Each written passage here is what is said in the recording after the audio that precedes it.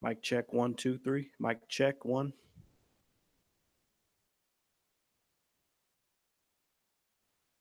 Check, check, 1, 2, check, check.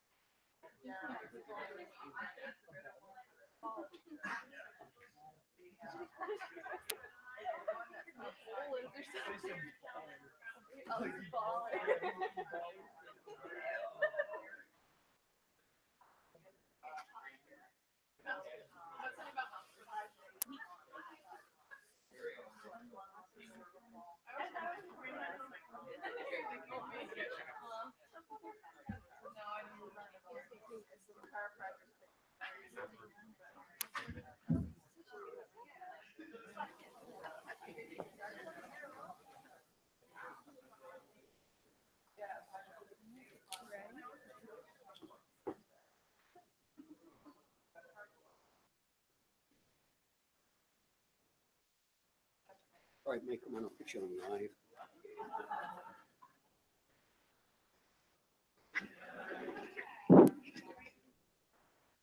Ready? All right. Good morning. We are going to go ahead and get started this morning, and I am just delighted to welcome you to this 12th annual Joseph W. Howe Oration in Diagnostic Imaging. Our institution is proud to honor the numerous clinical, radiological, and educational contributions inspired by Dr. Howe over the past 65 years. Dr. Kettner, the chair of our radiology department, will introduce our oration speaker. And I am very certain that you will find today's oration interesting, valuable, asset to your clinical training. So without further ado, please join me in the celebration of Dr. Joseph W. Howe as we bring Dr. Kettner up.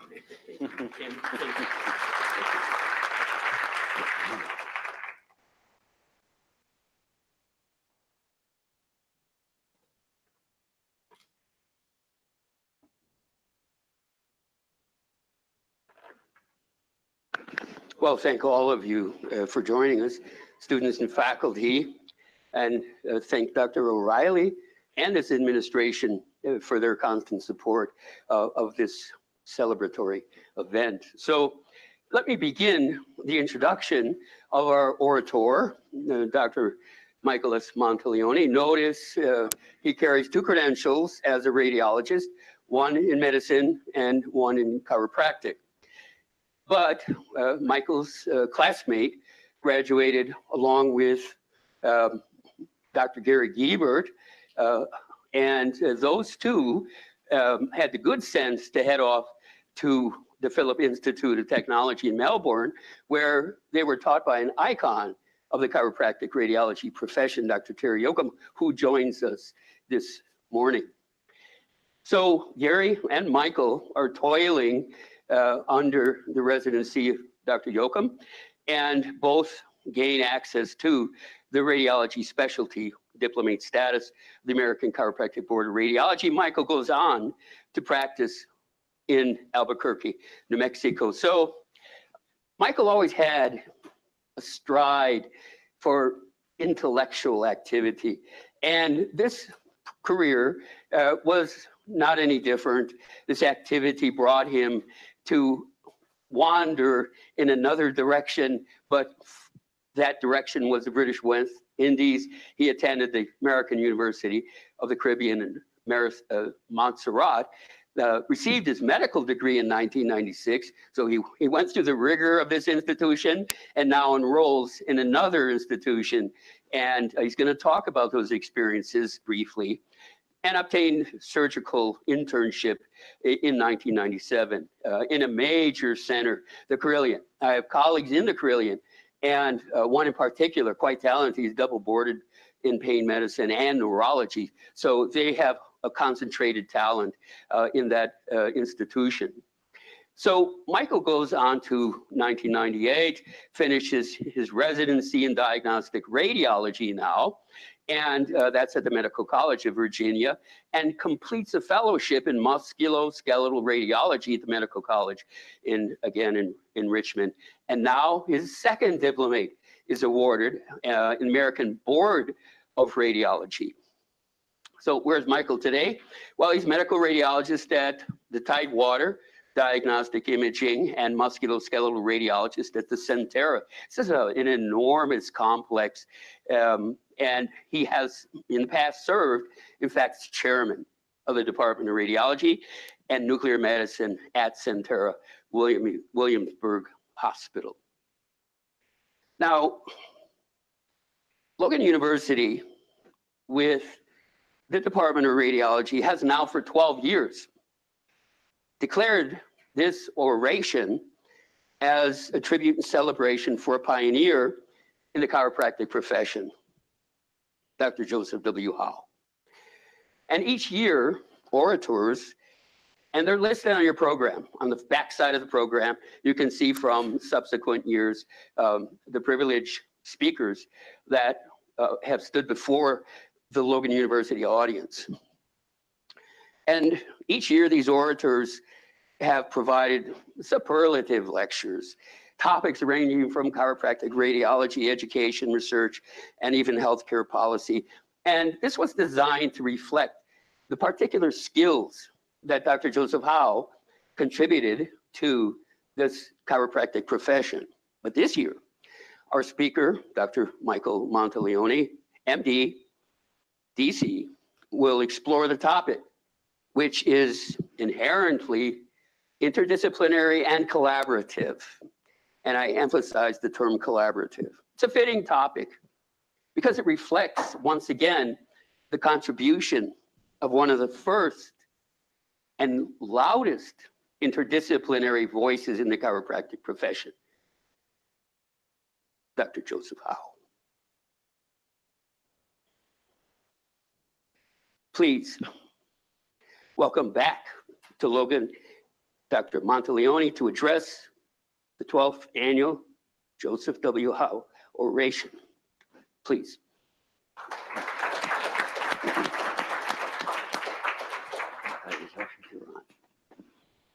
Good morning. How's everybody doing? Hope you're all enjoying your lunches. I want to thank Dr. Kettner for asking me to just do this oration, the 12th annual Howe Oration. It's an honor and a privilege to be asked to do it, and I thank you very much for this honor. It's been a long road for both professions. I mean, there's been talk on each side about what's DC, DACBR, and MD, DACBR. But first of all, I want to talk more about Dr. Howe. Dr. Howe, as we all know, is an icon in our profession.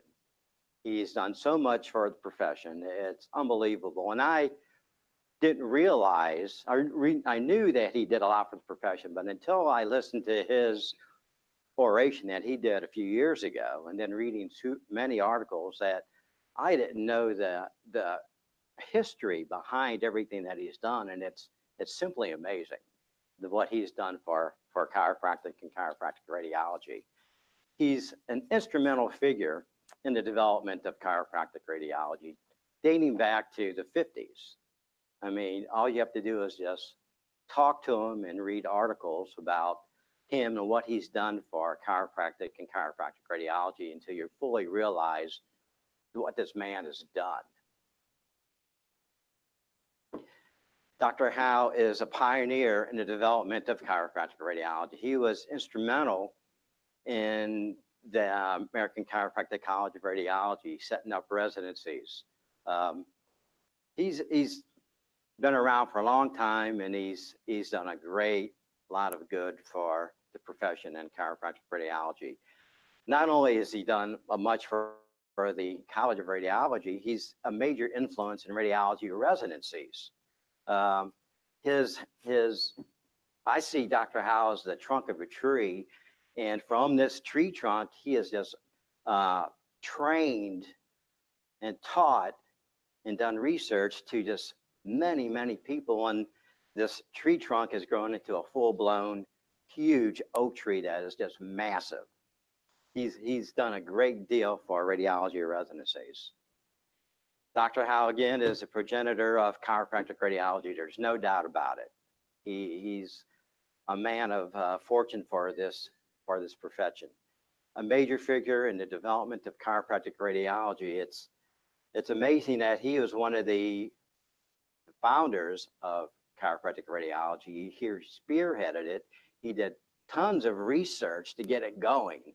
He was just a bull to get this done, and he just wanted to get it done, and more importantly, he wanted to do it right, and by God, he did it right.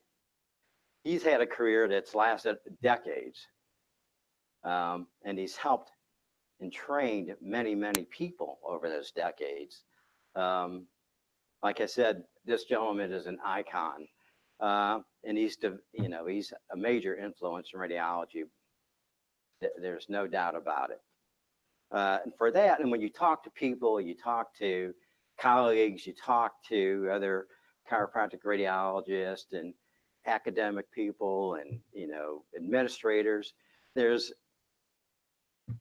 no doubt that this man, Dr. Howe, is considered to be the godfather of chiropractic radiology, without a doubt.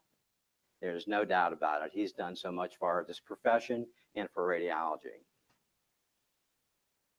Now, Dr. Howe, like I said before, I see him as a tree trunk in the institution of radiology. He's taught numerous radiologists over the years, many, many, many. And from there, he's, bloomed out, knows radiologists, taught other radiologists. So he's been a force in radiology for many, many years.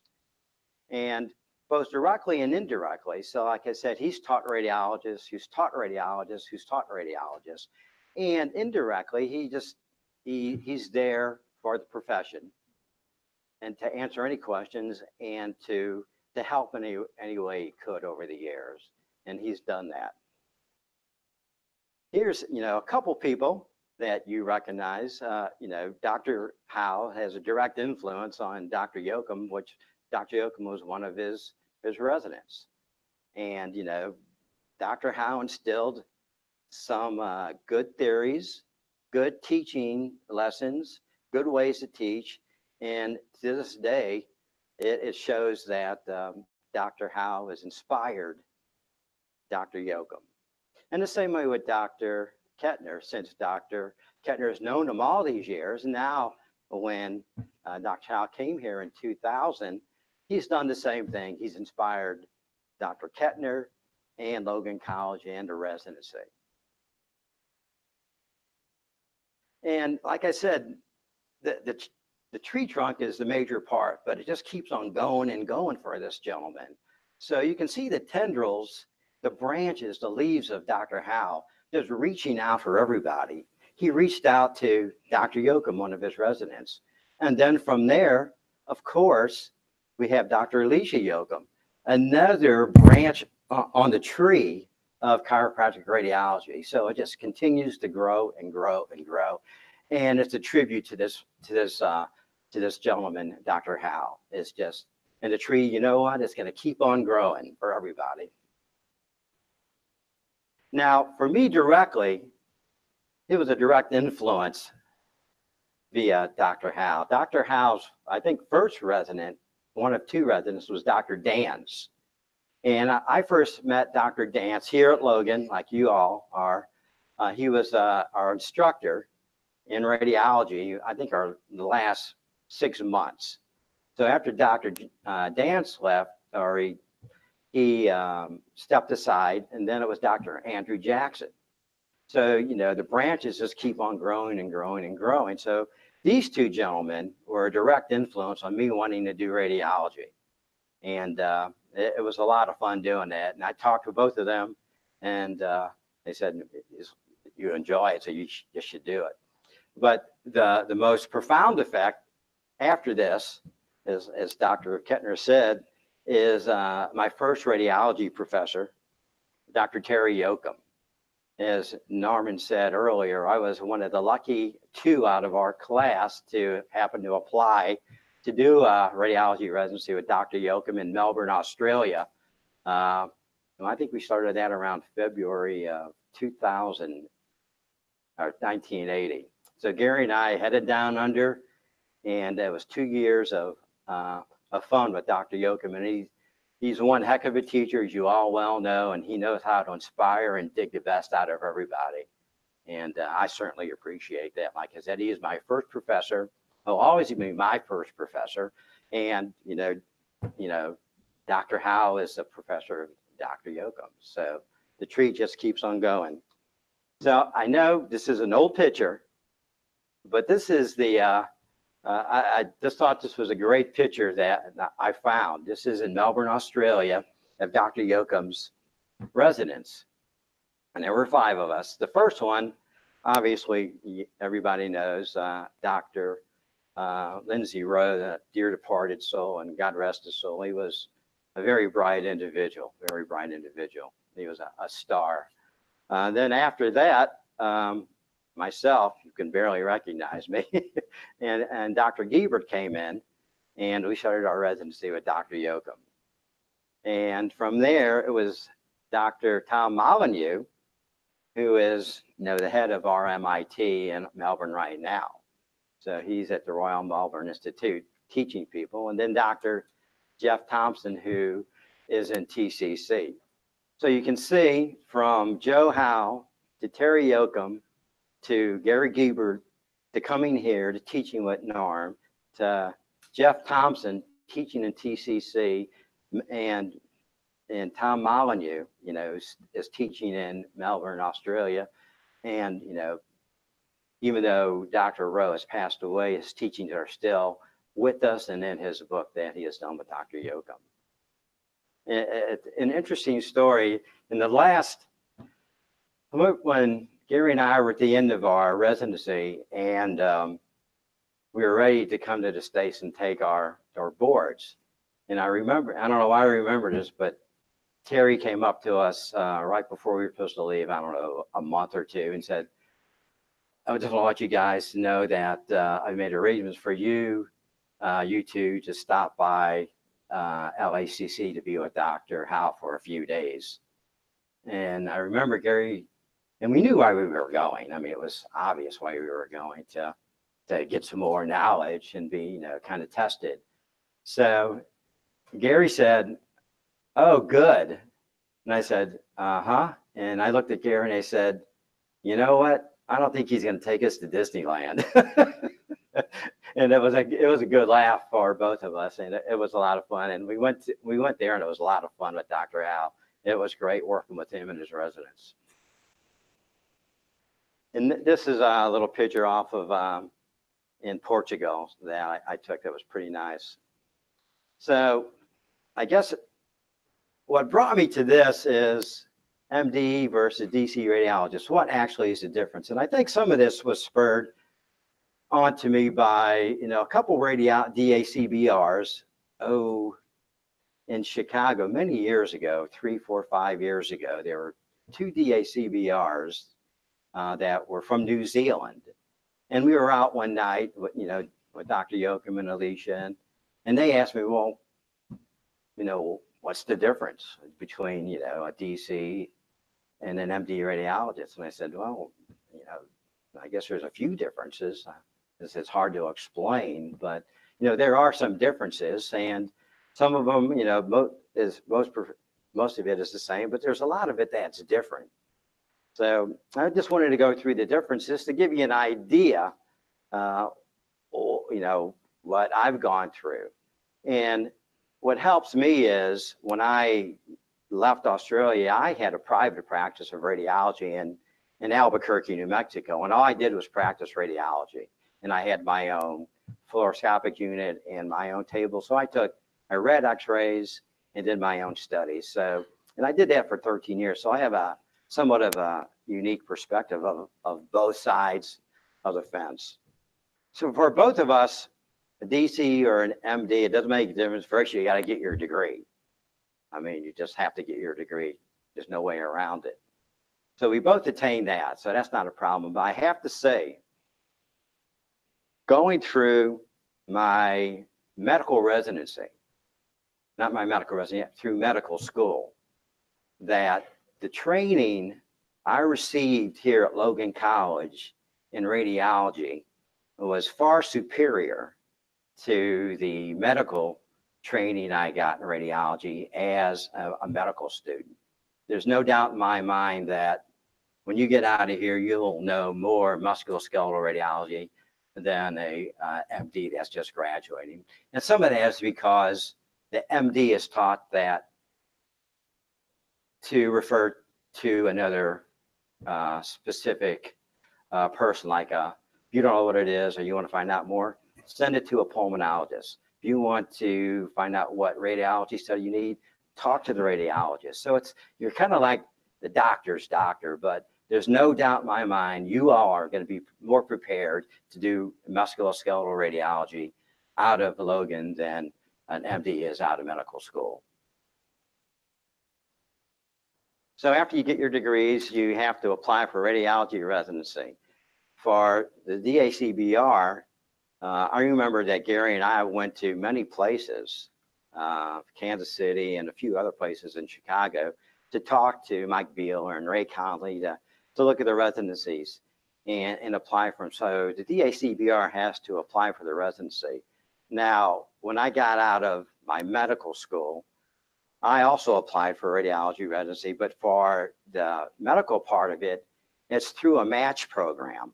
It's like, I don't say, okay, I went to MCV. I don't say, I want to go to MCV, so you got to take me. And it doesn't work that way, unfortunately.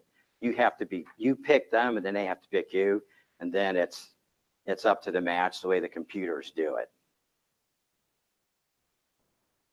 Like I said, we have to go to the match, and and the dice go where they lie. You just don't know where you're going to end up.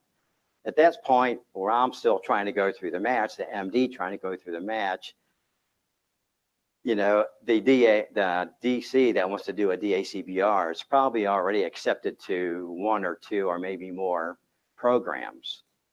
And unfortunately for the MD radiologist, we just have to wait and wait. And for radiology is a 5-year residency. In that 5 years, the first year is your intern year. So I had to do even though it's considered part of radiology residency, I had to do an intern year first. So when I went around the United States applying for a residency and talking to people, not only did I have to talk to the people in radiology, I went to the people in internal medicine or the ED, depending on what I want to do a transition, to say, I'm trying to get a radiology residency here, and I need a transition year or first year here. So this is what I'm doing. And it was fine by them because they knew that you were there only for a year, you weren't taking up their slots, and you were going to be a work dog is what you were going to be. You were just going to do their scut work, which is fine. That's how you learn. And it wasn't too bad. Just to let you know, as far as the medical profession for radiology, in 2018, there were 1,398 applicants for a radiology residency across the United States. That's for the applicants. There was only 965 radiology slots at 178 institutions. So you can see that just because you're applying for the radiology residency doesn't mean you're going to get it. It's up to the match, and you may not get it. It's just, it's the toss of the coin. And if you don't get it, you have to decide what you're going to do. Try again next year or do something else. And when we do this, you hope and pray that where you've been chosen to do your radiology residency, that you can do your internship, because you really don't want to move to one place for 1 year and then move again to do your radiology residency. It's a big work, but sometimes it works and sometimes it doesn't. And again, that is up to the match too, unfortunately. So you just like, oh, I hope to get it in the same spot. Unfortunately for me, I didn't. And you just wait for the match day. Everybody just sits out and waits to hear. And you just hope that you get to do the internship where your radiology residency is.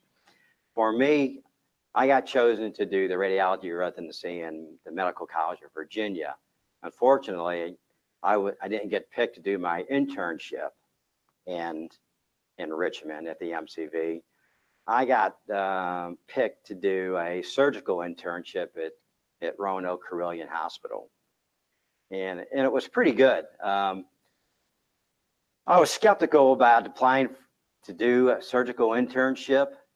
Again, they knew that I was only there for a year. So, and when they saw me, I was not your typical, young person coming out of medical school. They knew that I already was a doctor. And, and they all respected that I was a chiropractor and that I was a chiropractor radiologist. And they always addressed me as doctor. They didn't care. They just wanted you to do the work, and that was it. So, but I must say, doing surgery for a year, I was with them 3 or 4 days out of the week in the surgical unit doing surgery. And the other day or two, we were in the clinics. But surgery was a lot of fun. I mean, it was a lot of fun. The only thing I didn't like about it is you had 15 to 18-hour days, and it was just gruesome. It was gruesome. But it was fun doing surgery on people. It was fun.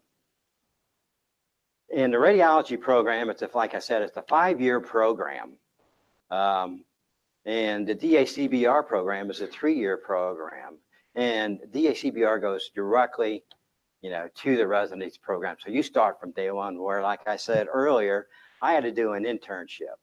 And like I said, mine was in surgery. So while the DACBR is already, all right, gun-ho into the radiology residency, I had to wait a year. So the DACBR was already done with the year of radiology residency, and I wasn't even started yet as an MD. And then finally you get to, your radiology residency. And the 2nd to the 5th year of radiology residency was very intense. It was a lot of work. And lucky for the DACBR, they get to pick where they want to go, and they chose. Like I was picked, and Gary was picked to go with Dr. Yoakum in Australia. And we said, well, we don't even have to think about this, we're going. So that worked out great for us.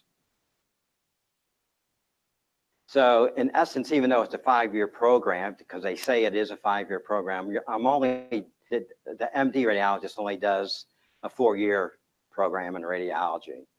And yours again is the DACBR is a 3-year program. So it's, pretty similar. It's pretty similar.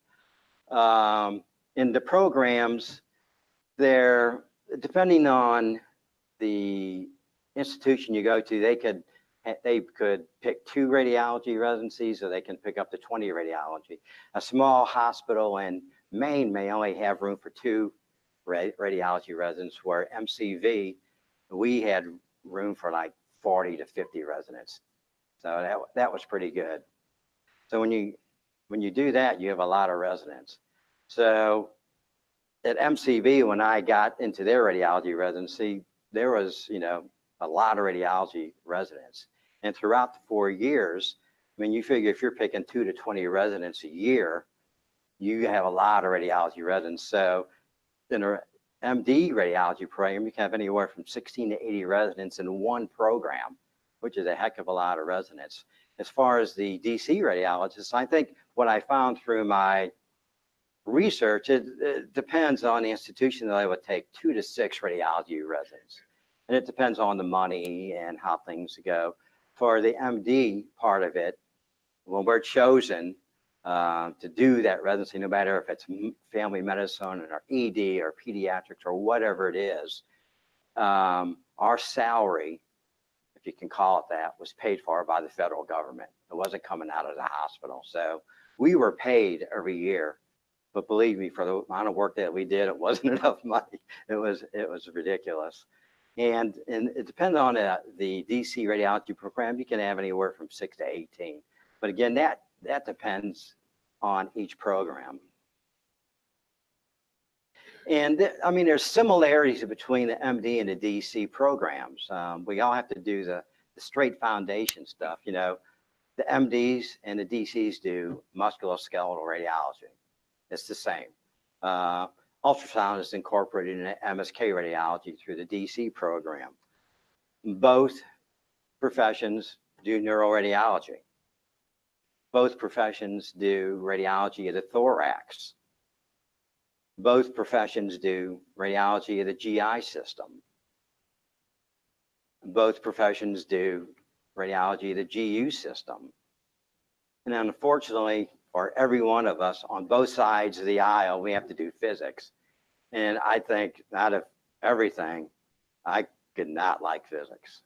And none of us did for that matter. It was just very painful. But, you know, you can see the parallels are still there. I mean, we're side by side basically doing the same thing. But to go even further, our training is a little bit more involved. After those initial areas, I went ahead and did as an MD, angiography, interventional angiography. When I'm talking about that, that means I'm going in and doing balloon angioplasty at 2 o'clock in the morning to open up an artery. Or there was an aneurysm in the brain that unfortunately burst. So as the resident at that time, you could go ahead and start the process for the neuroradiologist, the interventional neuroradiologist, to go ahead and do some coil embolization of the MCA aneurysm. So it's involved, and at times it gets scary. Then cardiovascular, that's somewhat new. You're doing that through a lot of MRI, cardiovascular work. Nuclear medicine, like I said, when I say nuclear medicine, it's just not bone nuclear medicine. It's brain, it's kidneys, it's everything. And it's on adults versus newborn kids. Breast imaging, we all do a portion of breast imaging, but you have to really like to do breast imaging. It is a lot of fun, but it's not something you want to do part-time. It's very litigious, and you learned while you're doing rotations through the residency that you just can't slack off. It's too detailed. And once your eyes are attuned to breast tissue and the tiny microcalcification, you got to stay with it. You can't do it once a week or you lose it. We do OB/GYN ultrasound, pediatric radiology, and that goes for as soon as they're born to their pediatric person. And, our experience and my experience is when you're on call to that point and you're the person in the hospital responsible for peds, they get a newborn and they want to know if there's a bleed.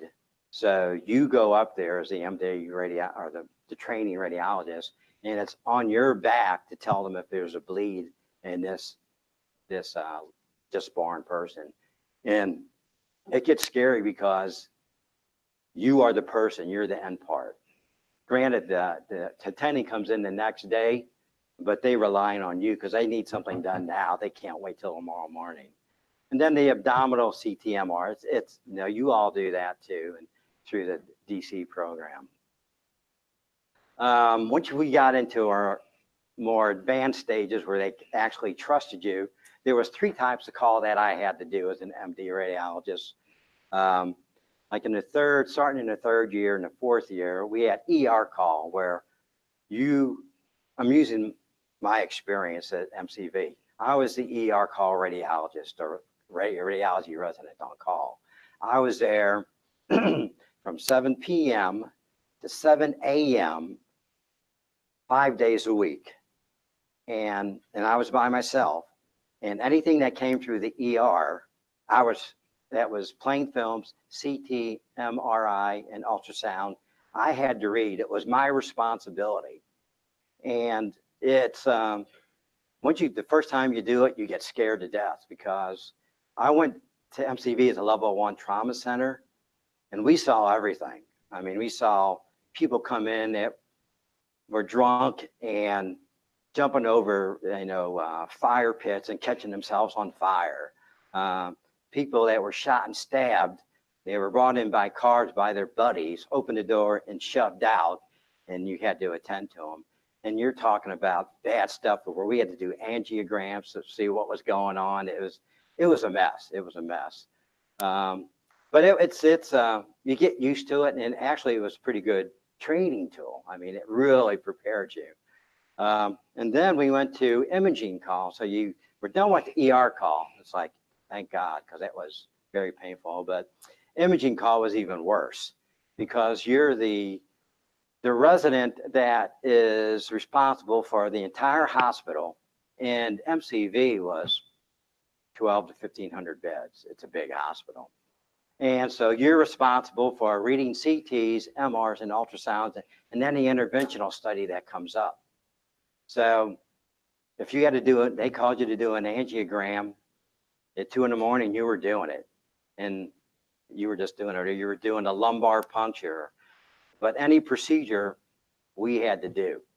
And you have to remember, we're still residents in training, but you went through the cycle enough where you knew what you were doing because they wouldn't let you do it if they had any reservations. And we were tested every year. I mean, it was good. Then once you get done with those 2 calls, then you get to the mecca of calls, what we call senior call. So it was in our 4th year where you were in the hospital, all night.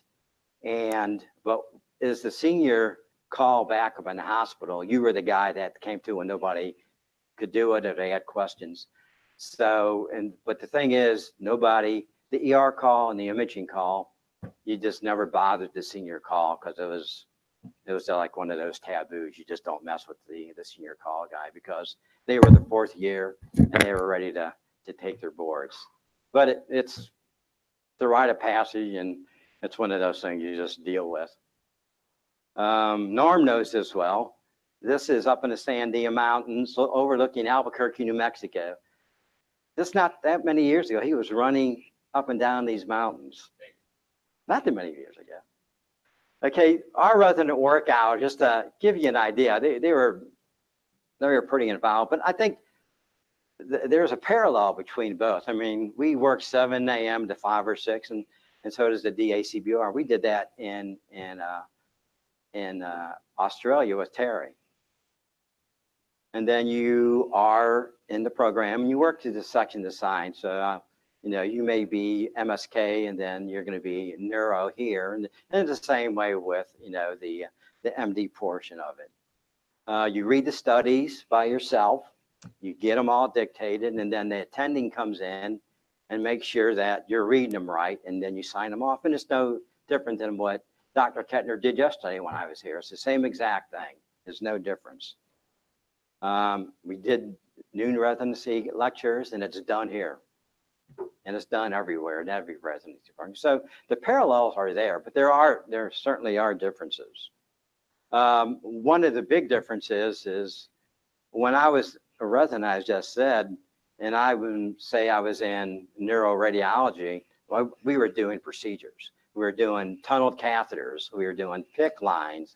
We're putting in tunnel grafts. We were doing declots of that. We were doing, brain angiography. So, and in PEDS, it's different, but you're still doing procedures. It's just not sitting in front of a view box. You're on fire when you're doing procedures. You have to be careful, but the attendings are there to make sure that you're not doing any harm. From there, I wanted to go and kind of give the difference between the MD certification and the DC certification. It's kind of basically the same to a degree. The MD certification exam is 3 sections, and so is the DC. The MD first section is pure physics. It was all day physics written questions, and it was just painful.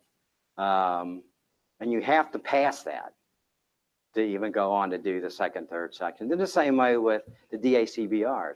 Your first section is 2 days, and where you did physics, bone and joint, thorax imaging, neuroimaging, abdominal imaging, and you all must pass. The DACBR's got to pass to be able to sit part 2, which is normal. You've just got to do that progression. If you don't pass it, you don't do the next section. My section 2, as far as an MD, was a 2-day written exam on everything that you've learned through the residency. So it doesn't make, and this was just written. So they could ask you anything that they wanted, you know, allergic reactions, what are you going to do? How much are you going to give? What are you going to do if a patient says this? What's your diagnosis? What's your top 3 diagnosis? What's the percentage of enchondromas going malignant? So they could ask you anything. It was all written. And it wasn't too bad. It was not great, but it wasn't bad.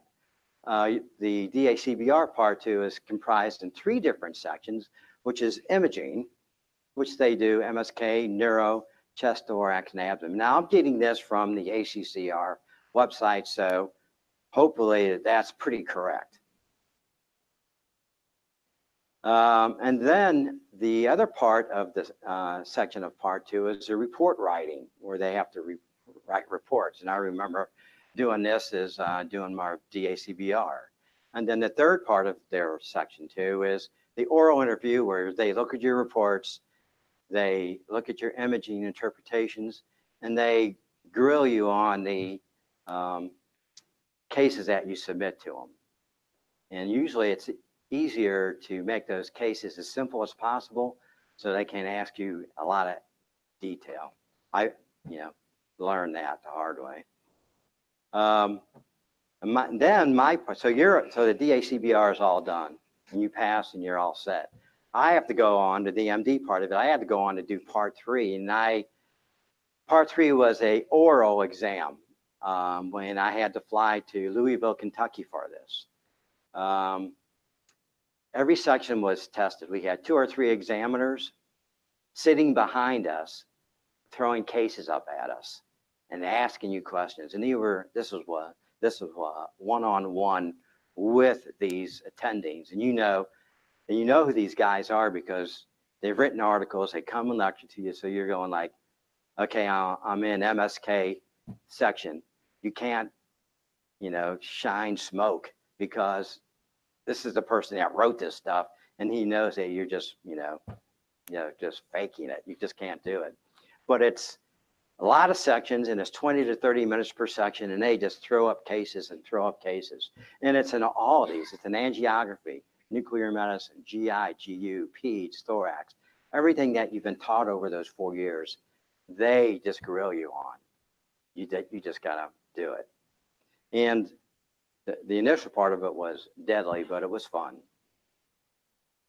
The recent changes within the last 5 years, they changed the MD part of it, where now you can take the first part of the exam only after your 3rd year of residency, and it's a written examination.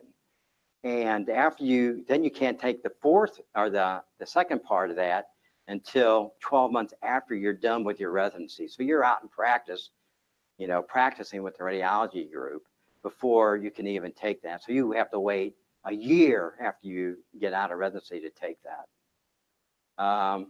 And where the last section was oral in front of people, which I thought was great because you can actually work your way around it.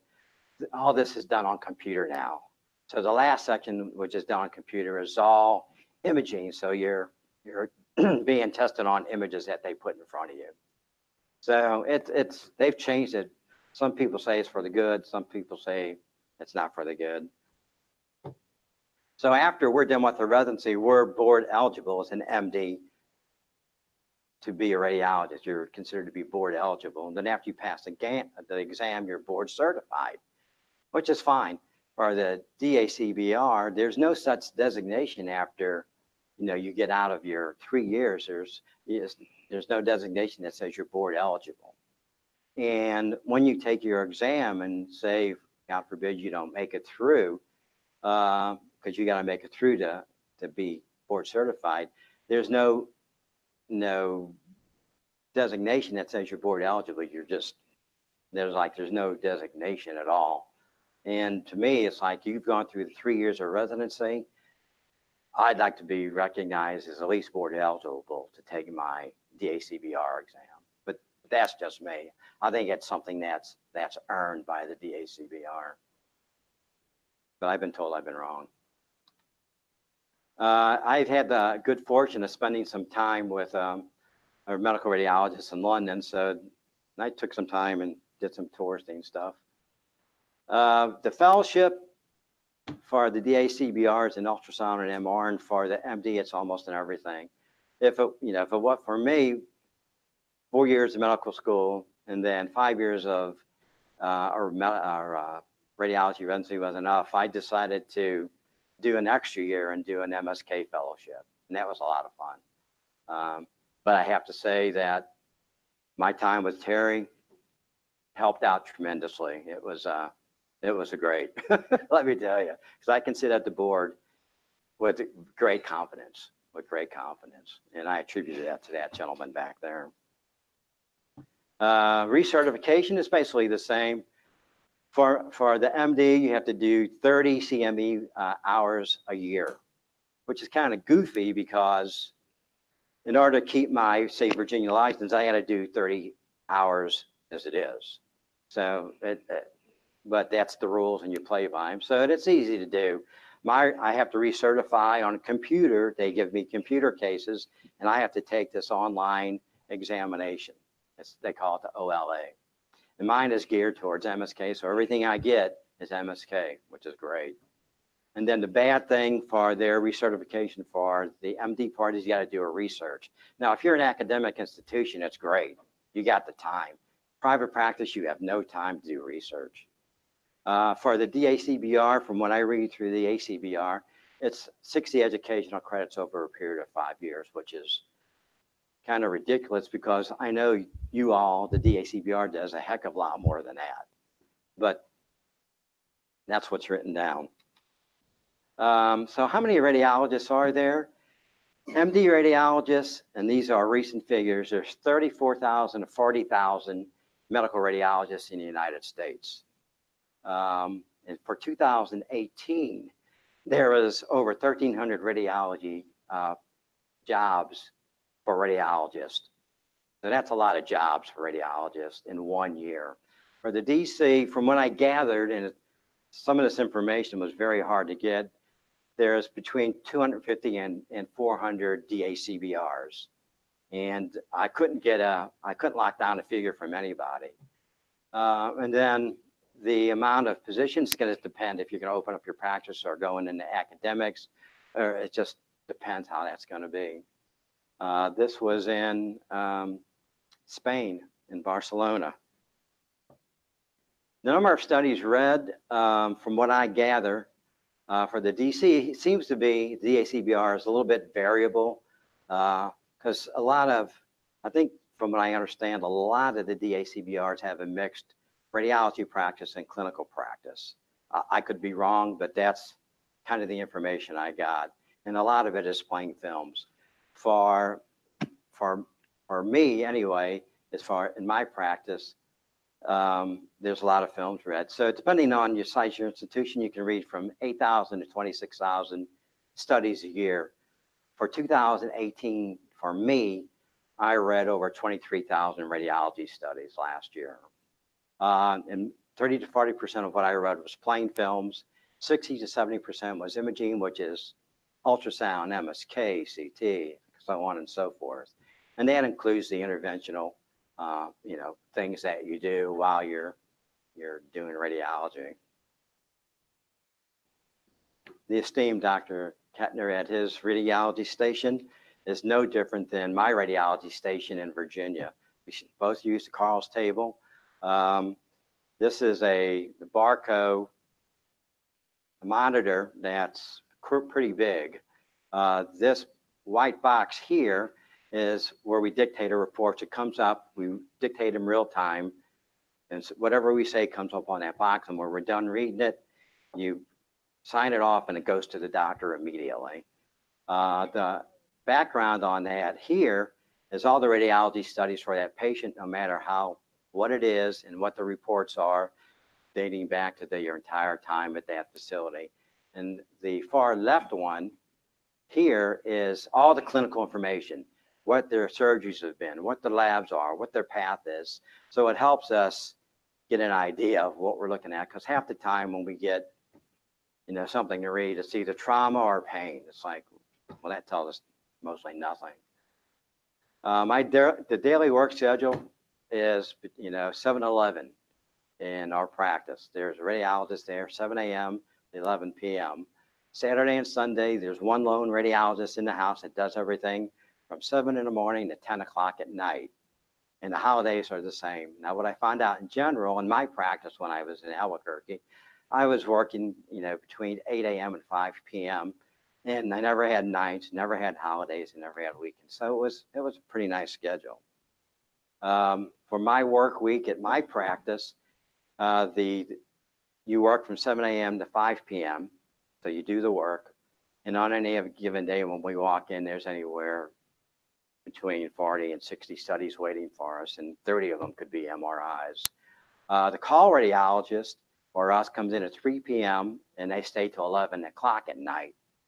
And they do read all the studies and do any procedures that come up.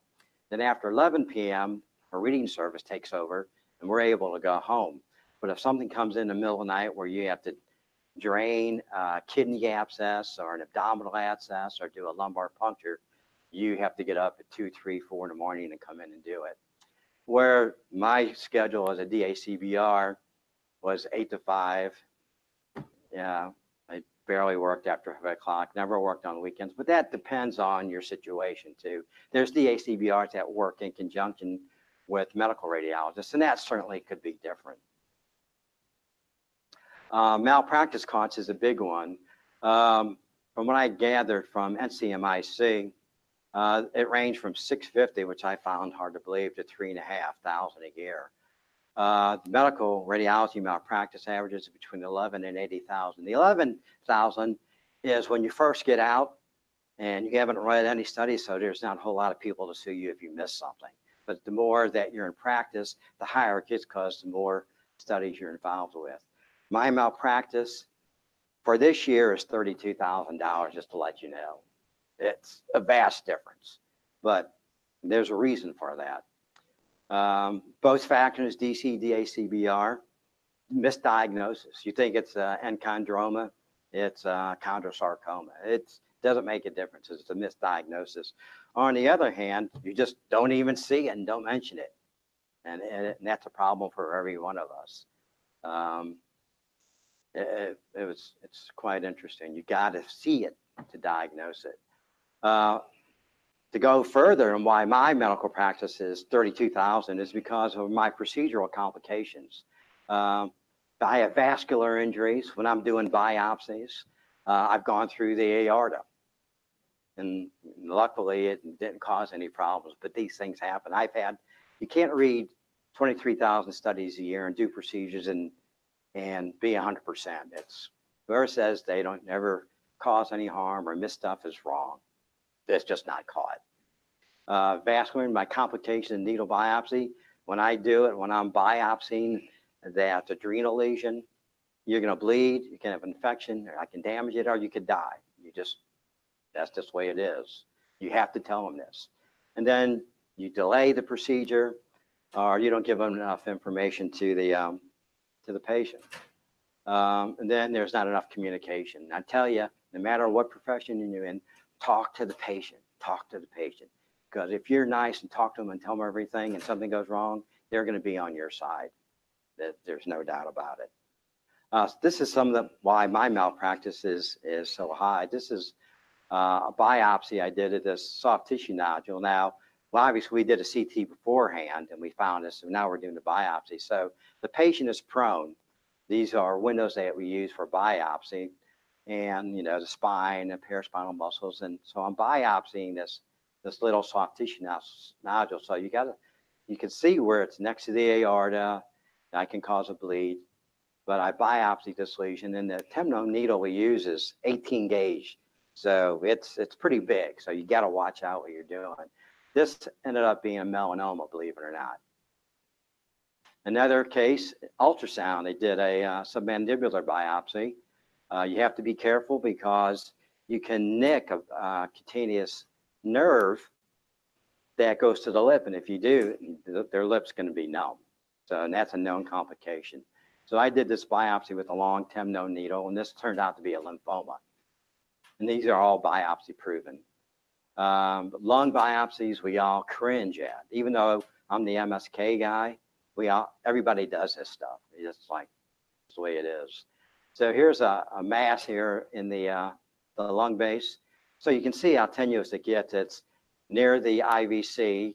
It's very deep, and it's near the hemidiaphragm and the pleural space. So you got to be careful. And it's not easy because for lungs, the person doesn't breathe the same when you're putting in the catheter. You can miss easily. Another biopsy.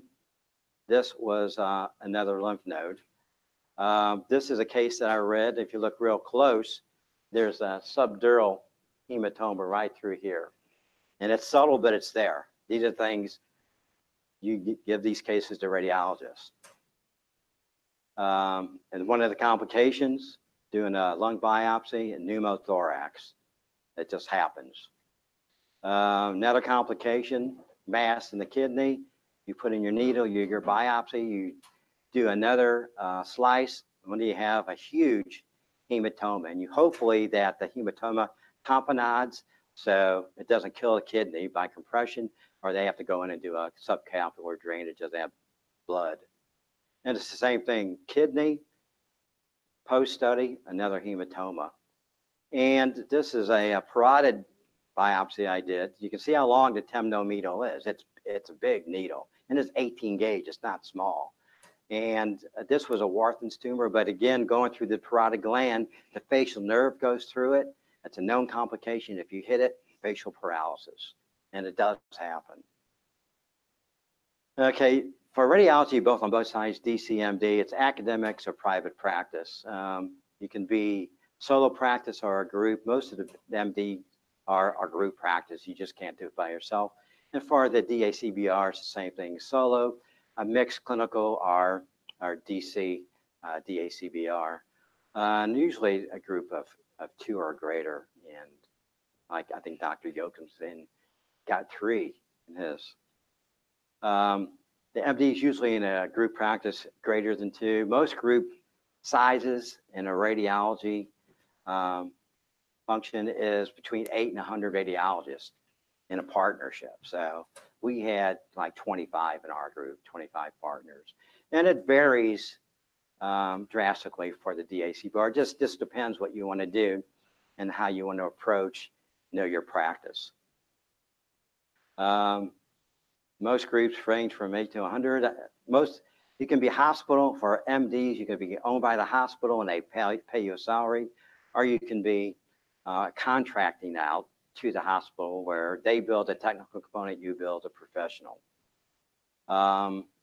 This is my 1-year-old grandson. I was born and raised in St. Louis, went to Logan. So I had to get him a Logan or a Cardinal shirt, but I think I'm going to have to switch this to a Blues shirt. And the payment is basically the same, the technical and professional components. You're owned by the hospital, they bill for both, and you're a salaried employee, they pay you a stipend.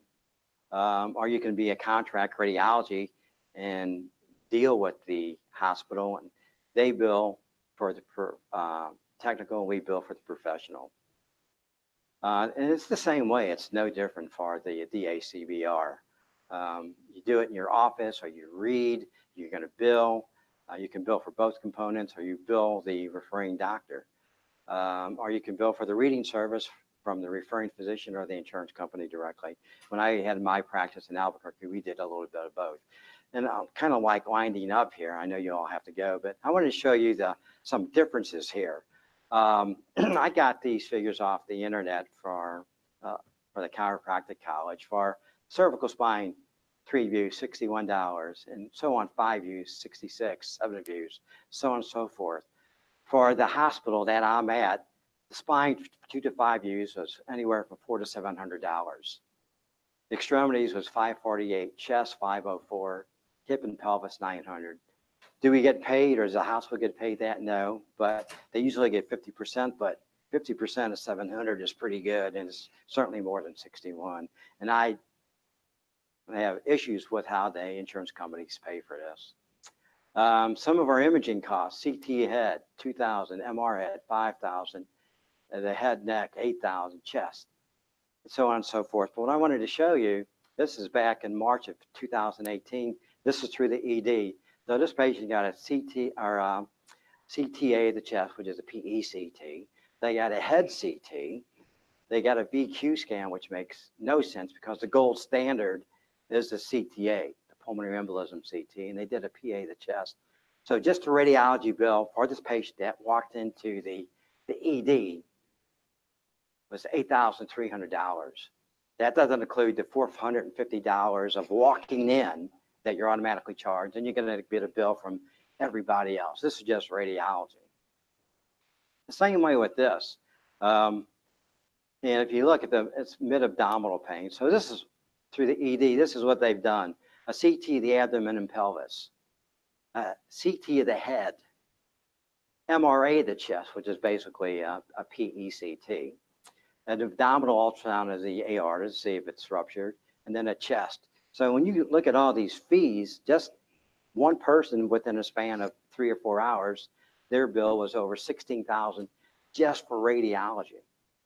I remember as a practitioner arguing with the insurance companies to get paid $100 for a 5U cervical series, but they're going to go and pay 16 grand or 8 grand for this. I thought it was ludicrous. This is the Amalfi Coast in Italy. This is Cinque Terre. The licensure and reading studies. For me, if I'm licensed Virginia, I can't read a study from North Carolina, Pennsylvania. I have to be licensed in those states to read studies from that states, where that's not the case, from what I understand, except for 3 states where you don't need to have a license in those states to read, which is kind of nice.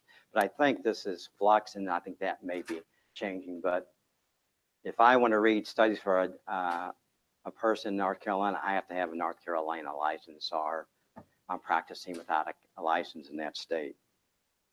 So just to summarize it, there is differences. There is a difference. The big difference is the hours that we keep, the malpractice, the inherent issues of hurting the patient.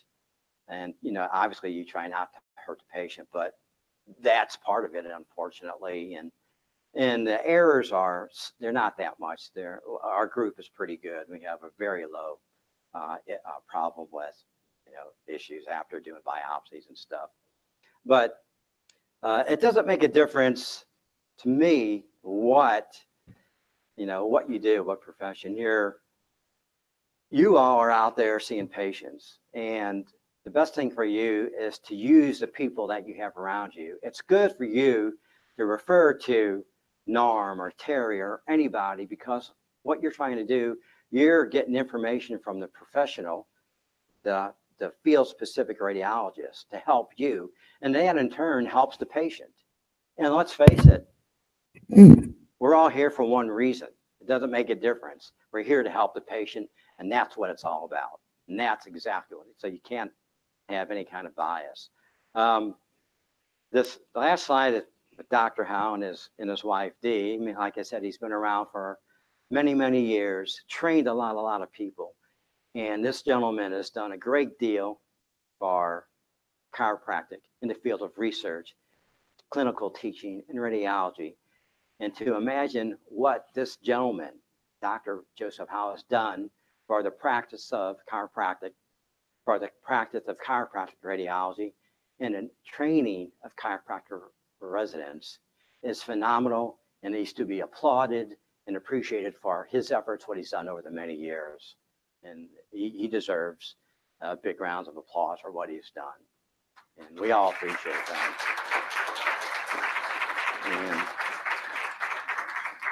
And I certainly do. And if there's any questions, I'll be glad to answer. I know you all have to go, do things, but.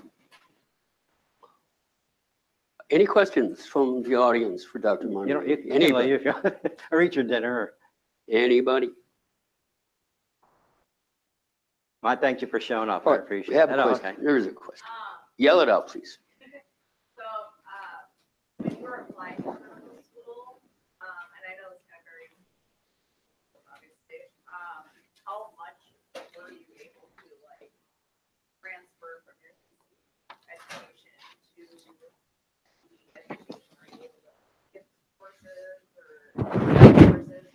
Knowledge-wise, it was great.